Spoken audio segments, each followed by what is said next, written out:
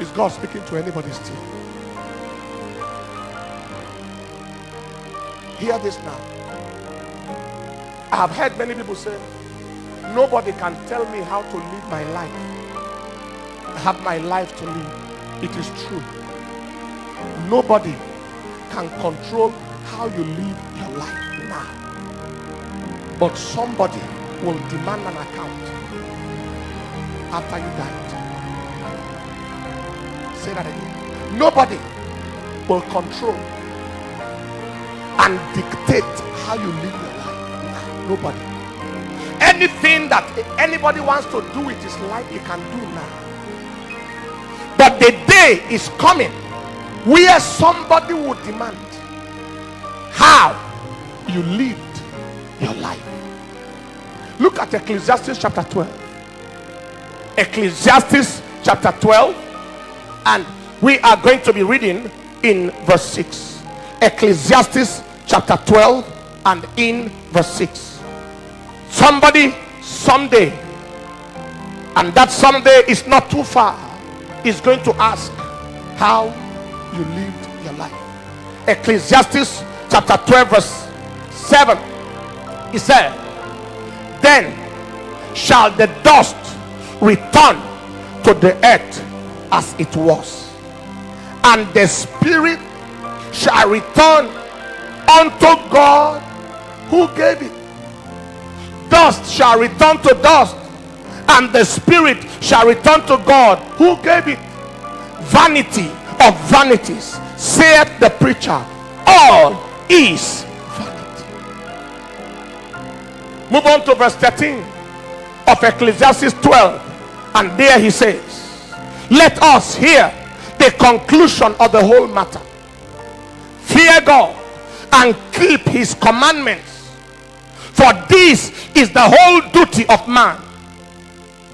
For God shall bring every work into judgment, with every secret thing, whether it be good or whether it be evil. God shall bring every work into judgment.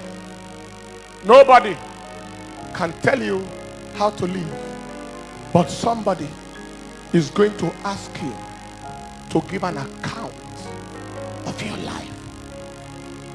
And to be forewarned is to be forearmed. Anybody hearing me here today? A day is going to come, and I'd like you to note these 5 things down. A day is going to come, number 1, that you are going to give an account of your relationship with your maker. What was your relationship with your creator while you were on earth? The quality of your relationship with your maker. One day somebody will ask you. Number 2, a time is going to come where you will account for what you did with your time and your resources. What you did with your time and your resources shall be accounted for. What you did with your time and your resources. Thirdly, you will account for how you related with fellow human beings. Your relationship, the quality of your relationship with people is going to come under divine judgment.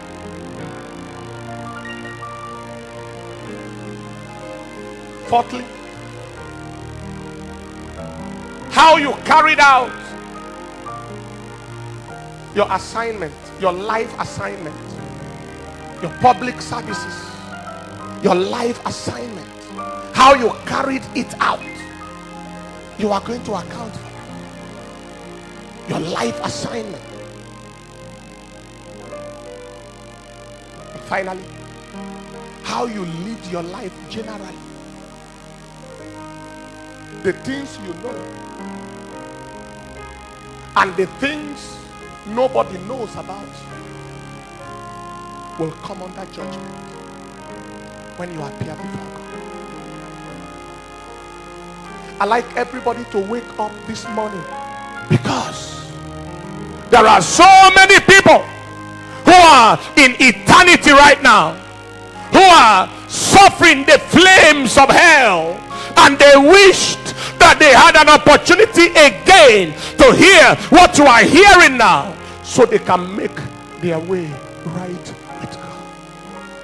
But for them, all hope is lost. Am I speaking now? Let me come home now. What quality of time you have to serve God, the things that occupied your life while you are on earth, you will account for it. The fact that somebody had no time for God, no time for prayer, no time for worship, no time for church, and yet God said, these people, I formed them for myself. Isaiah 43:21. I formed them for myself. They don't exist for themselves. I formed them for myself. And yet the young man has the time for nightclub, disco parties, time for family meetings, time to while away with several other things. The way and manner a person spends his time in this world, he will account for it. He will account for it, because your lifetime is a present from God.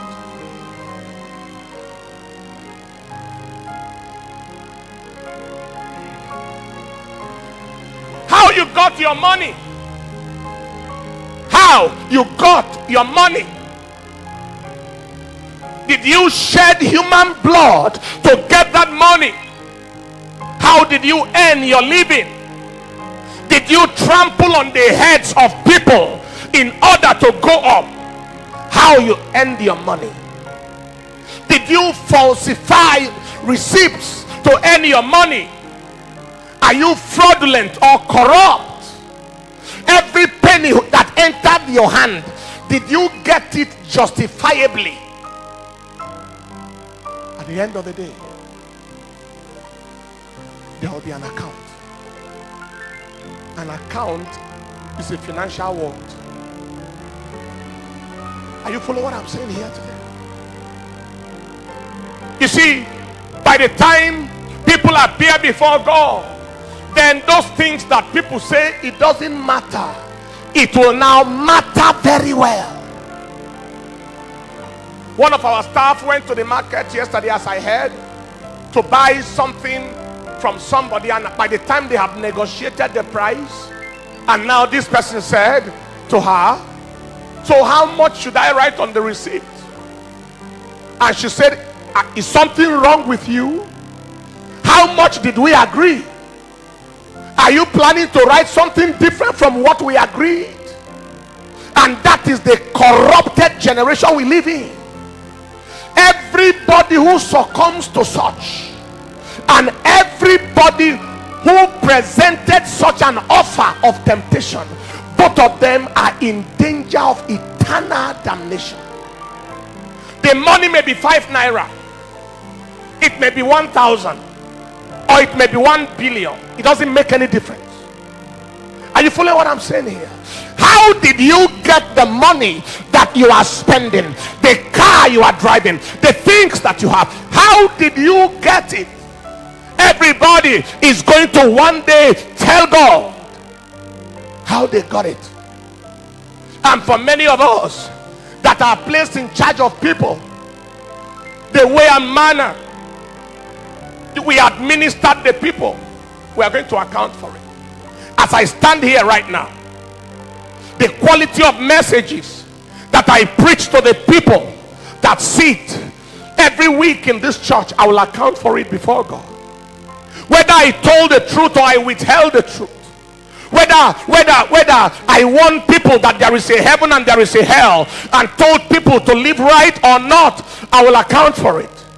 If I was preaching only to make people happy and to make people excited, and I was preaching only in order for people to gather so that we don't lose people, I will account for it.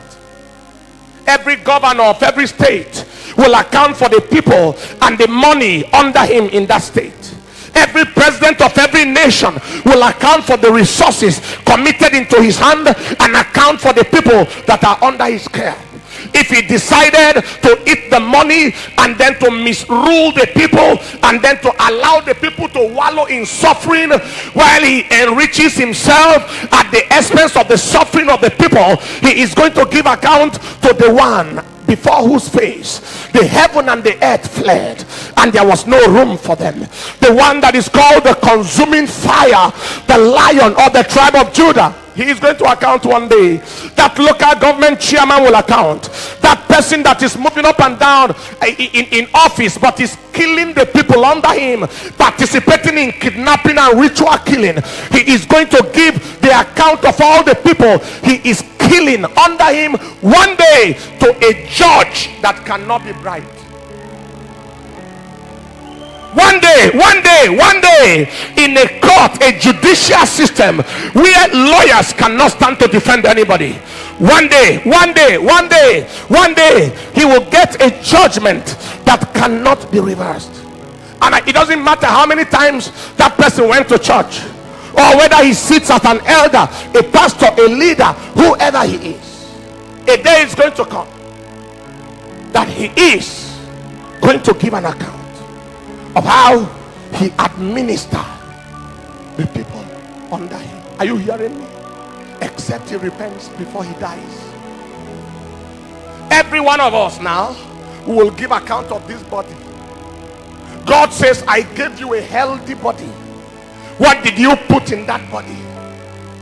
Every tobacco smoke that enter into this body to defile and to suffocate the Spirit of God, a man is going to account for how he massacred and butchered the body. Every drunkard that is oppressing his liver with alcohol is going to account for the damage being done to the body. Every cocaine addict and every heroin addict and every LSD taker and every marijuana smoker that is quenching the body, the precious body that God said, your body is my temple. Everybody is going to account. Am I speaking to somebody? Your body, what you did with your body, the fact that you are sleeping with a man, a woman that is not your wife or your husband, and you are defiling this body without repentance, there is going to be an account given to God. Are you following what I'm saying?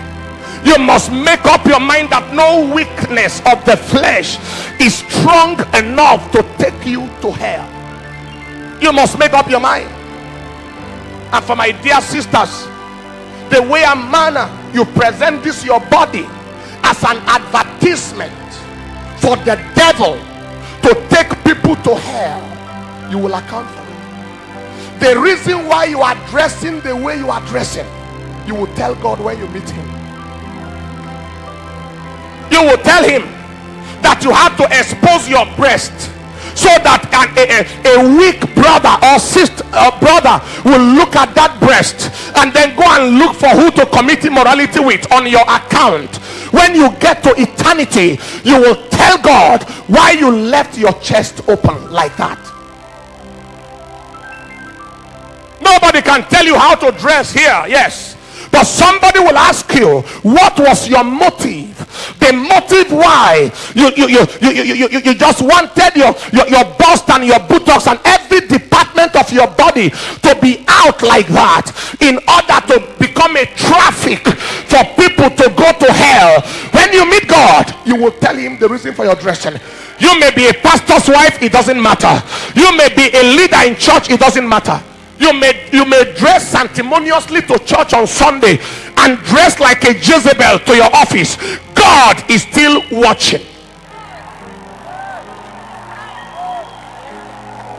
Are you following what I'm saying here today? Because there are some people who will not wear corrupt things to church, but they will wear it to the office. They will wear it to their neighborhood. They wear it everywhere, and God is watching you, and unbelievers are watching you, and the way and manner you are sending people to hell like that,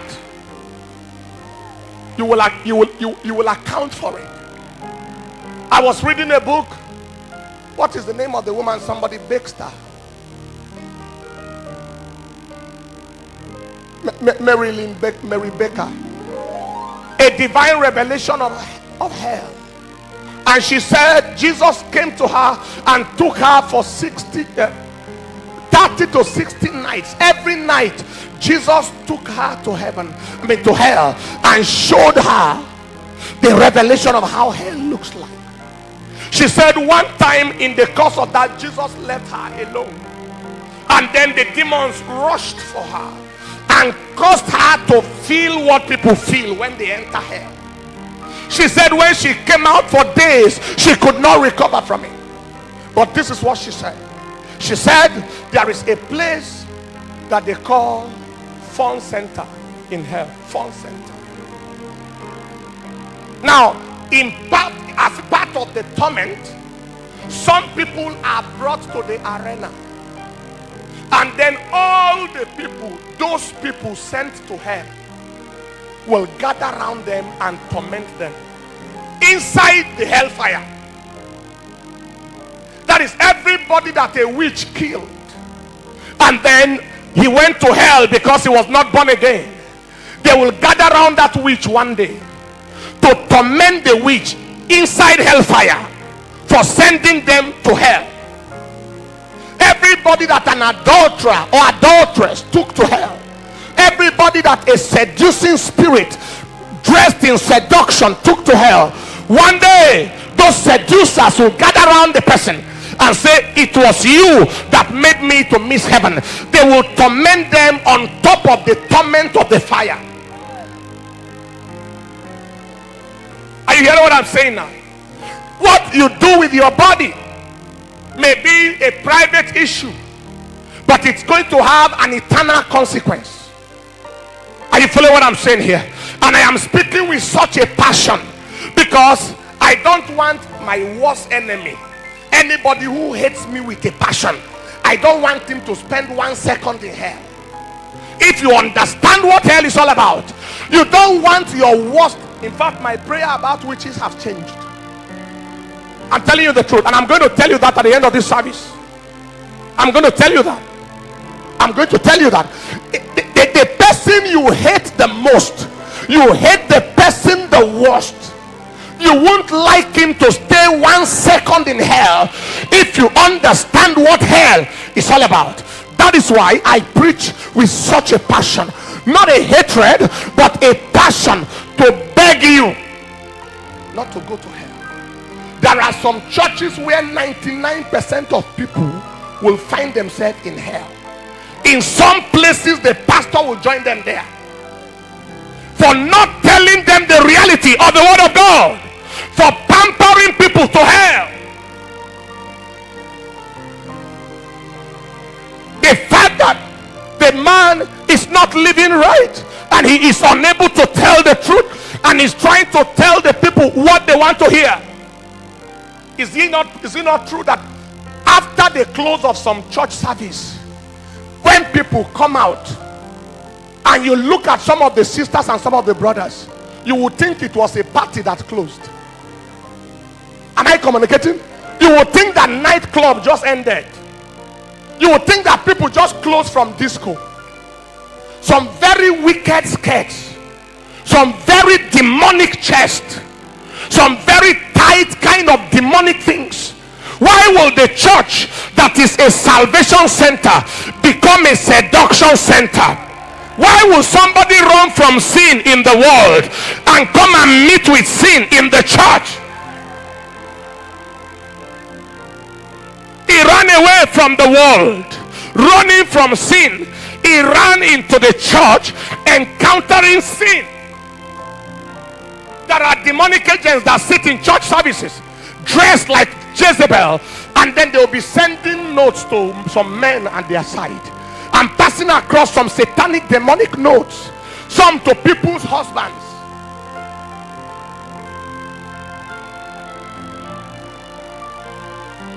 Let me say this to every young girl. Every marriage you assisted to break by your adulterous lifestyle, You don't like any men except they are married.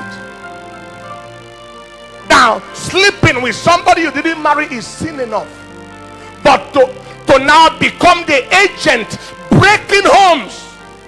The man's heart is with you. It has left his wife. And then you finish with that one. You went to another family. The man doesn't have you again, but he's looking for another woman to continue from where he stopped with you. By the time you enter eternity, you will tell God why you are the one that decided to put asunder what God has joined together. He said, what God has joined together, let no man, no woman, no father-in-law, no mother-in-law, no sister-in-law, no friend, and no adulteress, let no man put asunder.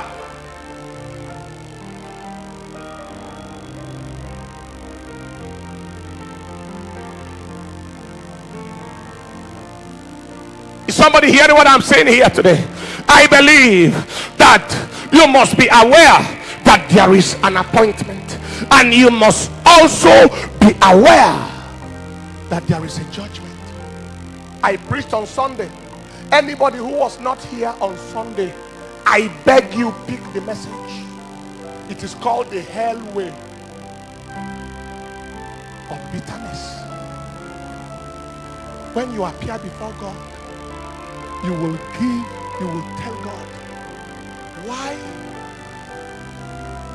you vowed never to forgive your brother, never to forgive your mother, your sister, never to forgive a man or a woman, because he said, forgive us our trespasses as we forgive those who trespass against us. Forgive us our trespasses. If you have never sinned in your life,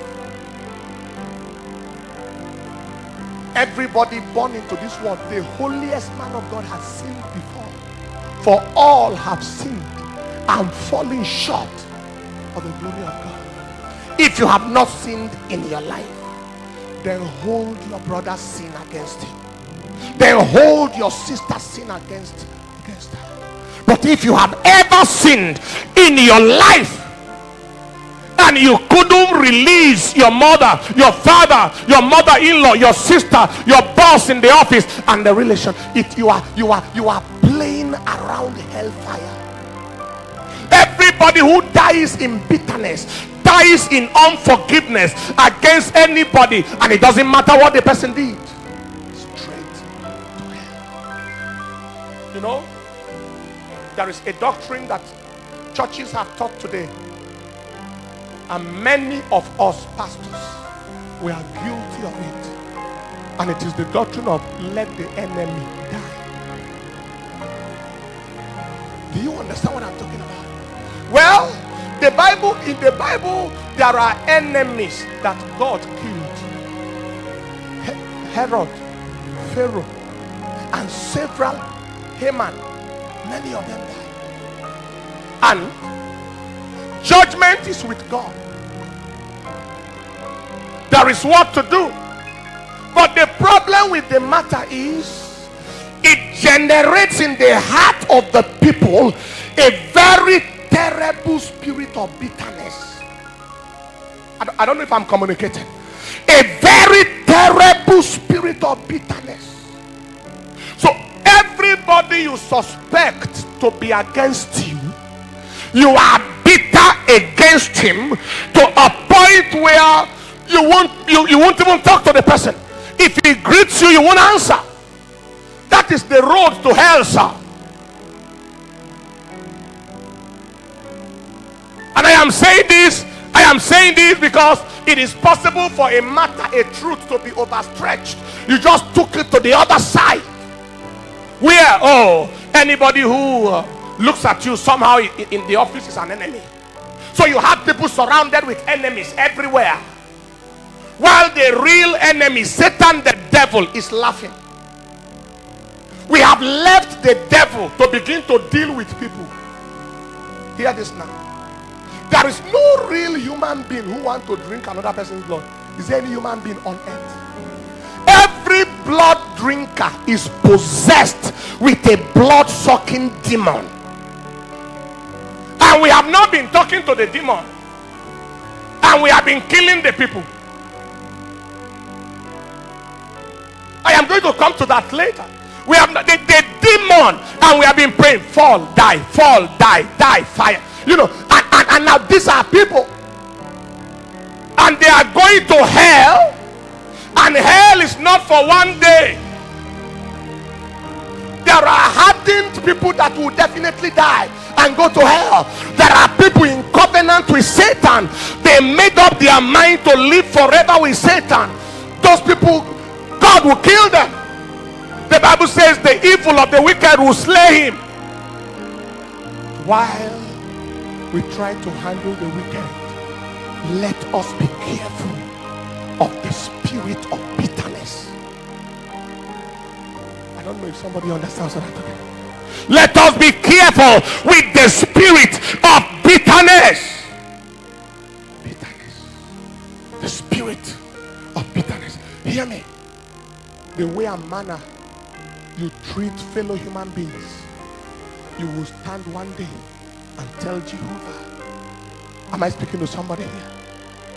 Many of us, we regard ourselves, but we care not for nobody. The love, the quality of love in our hearts for human beings, one day will stand before God and talk about it. The driver is a person, and the roadside cleaner is a human being. Are you following what I'm saying? And the toilet cleaner is a human being. The office clerk is a human being. In the eyes of God, we are not at a higher level than any other human being. And so when we handle human beings created in the image of God as if they are not human beings, when we fail to put ourselves in the shoes of people, when we appear before God, we'll give account of it. That is why the judgment of every ritual killer, you don't know that there are different torments in hell. Everybody trading in human body, and you call yourself a ritual killer or an armed robber or a hired assassin, or you are a doctor who is a specialist in aborting children for people, or you are a nurse who is satisfied to work in an abortion clinic, and you are a surgical attendant and you are happy to work in such a place. By the time you appear before Jehovah, he will ask you, who gave you the license to take another person's life? If you want to take life, why don't you take your own? You enjoy living, you enjoy eating, and you feel like another person should be shot and die. You feel like another person's tongue or ear or head should be used as a sacrifice. Who gave you the audacity to enjoy your own life while you are taking other people's lives? You want to enjoy your own life, but that person should die before his time. Every politician who goes to the occultic realm to kill human beings in order to secure political power, you are under a very terrible judgment. Do you know, I heard something one day. The man of God, Moses Maduba, he told the story. It's in Port Harcourt. He said it was reliably gathered during one of those political campaigns and electioneering process. A politician, governor of a state, sent his talks, political talks with God, and they went into the maternity of a hospital and snatched newborn babies from the mother at gunpoint, because the occultic ritual demanded that newborn babies that are not yet more than 1 day old should be snatched from the mothers. They snatched it at gunpoint. The man of God said some of the women that dared to follow them were shot down, and they carried these children and then took them to place sacrifice. kind of country we are living in. Place of sacrifice. And one man of God told me from one of those states, he said he reliably gathered that one day in a particular government house, they imported deaf people and dumb people from some part of the country and brought them there, blindfolded them, and gave them pestle to pound those children inside. And then what came out of it was used for political power.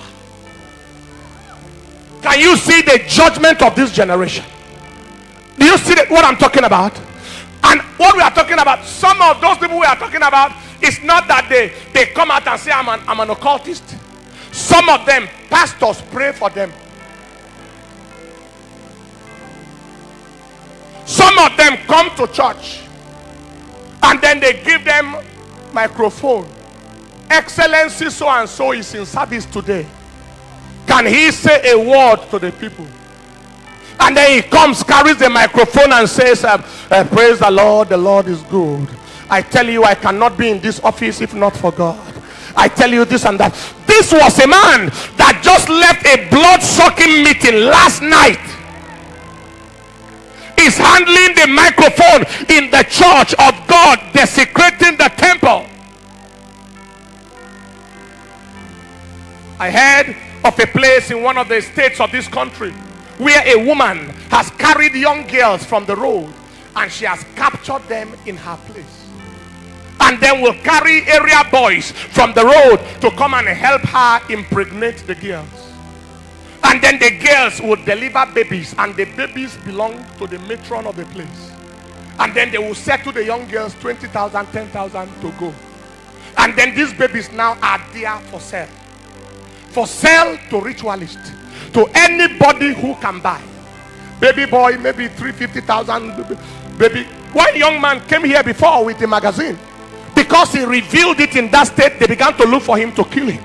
The very government there, patronizing that place, began to look for him to kill him. He ran to Abuja, came to this place, showed us the picture. You remember that young man? Are you following what I'm saying here today? Who told you that you can like your own life and then take another person's life? Hear me. That devil inside you, you must reject that devil. Otherwise, your torment in hellfire is unbearable.